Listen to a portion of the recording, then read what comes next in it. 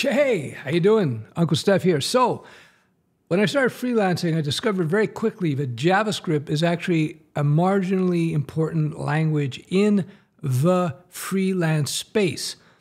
So, if you're looking to get into freelance development, which means you're going to be working with small clients, small businesses, typically, JavaScript is going to be one of the least important technologies in your tool belt. Yep, I know this is heretical for many of the YouTubers out there. How dare you say JavaScript is not important? I didn't say JavaScript is not important. I said JavaScript is not important in the freelance space. Will there be JavaScript when you're building sites or small web apps in freelance? Well, in the freelance context, yes. How important will it be? Most of the time, not very important. For most small business, they're not going to be using a React. They're not going to be using a Node. They're not going to be using a Angular, that's for sure. They may use a little bit of Vue, but for most small business, it's going to be HTML, CSS, it's going to be Bootstrap, or maybe just vanilla CSS, CSS Grid and Flexbox for layout. And then they're going to be using some back-end system, which probably be PHP-based, believe it or not. Why? It's just a question of the market. It's a question of the market. It's not a question of making a judgment about the quality of the technology. It's just a judgment of what's actually going on in the real world. Anyway, one of the messages of this channel is that you shouldn't be so concerned about what language to learn or what library to learn. It's not as if in your career as a professional, you're going to just do one thing your whole life. It doesn't happen too often. If one thing is consistent about being a developer is you have to expect to pivot, to change, to learn new things on the fly based on the demands of the job. You may actually, even working for a company, you may be hired, for example, to write React. And then one day, your manager will come in and say, listen, we got this back-end system, which is based on Python. So we need you to go in there, learn Python, and fix this and this and that. And you're like, oh my God, I got to learn Python. Oh my God. But fortunately, if you're trained properly, you're going to go, okay, I'll learn Python in like 3 days, and then I'll be able to do the work and no big deal.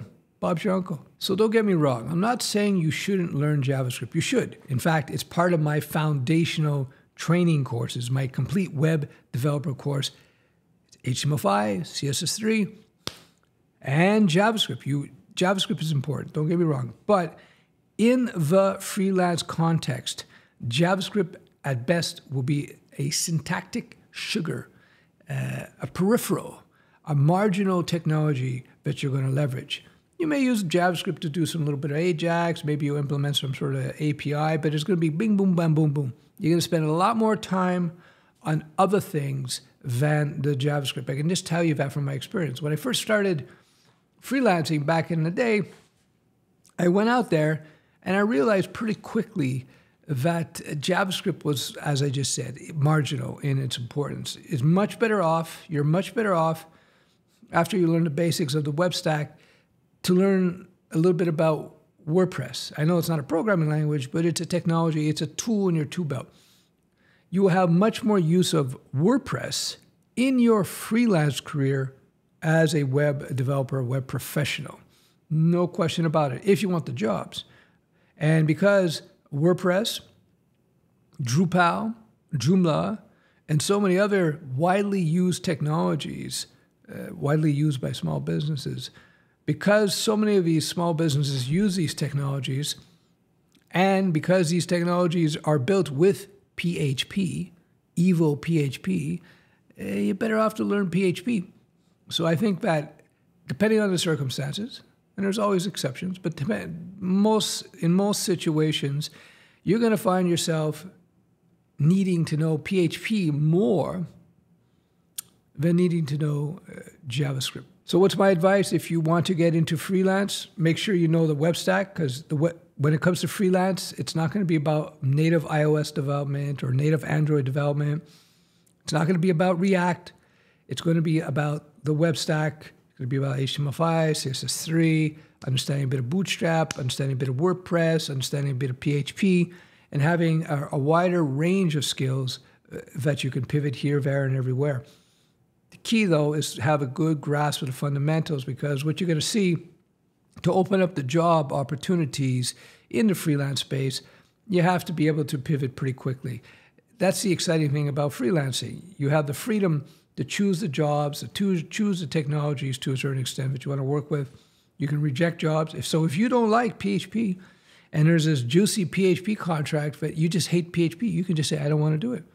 On the other hand, if you go work for somebody, they may say, hey, listen, buddy, Uncle Steph, you better go do this in this language here. And that's it. You got to do it if you want the job, right? If you're going to be working there. I want to call to your attention the distinction, the difference between an independent contractor and a freelancer. They're kind of related because you're not working for somebody permanently or full-time, but they're very different situations. So the contractor is kind of a temporary employee, whereas the freelancer, you're much more separate from the businesses that you'd be working with. So let me define that more clearly. If you go in as an independent contractor, typically, well, prior to the pandemic, you would get the contract, they would hire you for 3 months or 6 months or maybe a year, and you're not an employee officially.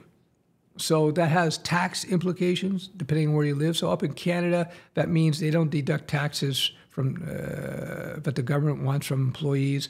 They just give you your pay based on your per day rate, and you have to deal with all the taxes you got to owe the government. But as the contractor, you don't get no benefits, you don't get unemployment, but at the same time, you get paid more, oftentimes significantly more than the full-time employee. As a contractor, though, you will be typically dropped into a role in the business. So you may be hired as on a 3-month or 6-month contract writing React in a team. So you're going to be told, okay, you're going to work on this project here, and this is your role, and this is what you're doing. Here's the standard that we're going to apply, and your job is to build this. So for example, decades ago, I was hired as a contractor for a publicly traded company, and my job was just to build the help system. That's all I did. I didn't care about any other aspect of the project. Apparently it was a high pressure situation, but for me it was like a walk through the park. All I had to do was take the help file stuff, integrate it within the web app, and that's it.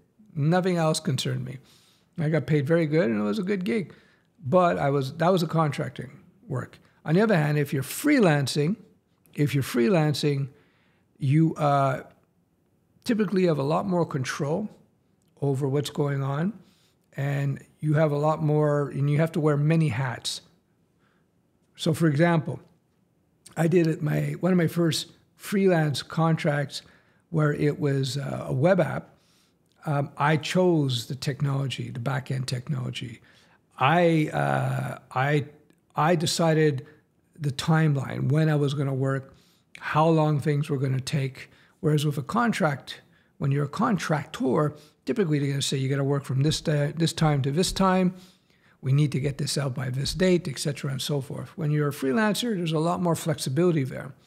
So depending if you freelance or do contract work, it's a whole different game in terms of lifestyle. Keep that in mind. So if you're jumping into the freelance game and you happen to love JavaScript, I think you'll find that JavaScript is not nearly as important as it is typically in medium to larger size organizations that will use like a React or an Angular or a Vue or something. Yeah, JavaScript is there, but it's not nearly as important as you think it is in the freelance space. I'm Uncle Steph. I mentor people in software development, in coding, freelancing, starting a SaaS business, getting a job.